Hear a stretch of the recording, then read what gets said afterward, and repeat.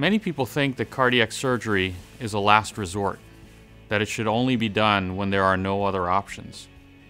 In fact, the vast majority of cardiac surgery focuses on getting people to feel better, and in many cases is also preventative, preventing people from having a heart attack, preventing people from having a stroke, preventing people from having a ruptured aorta. And people don't understand that all the time. They think that this is a last-ditch effort. I wouldn't do this unless I was dying, and quite the contrary. We want to get to people before they're sick, before they're dying, so that they have the opportunity to have a better and longer life.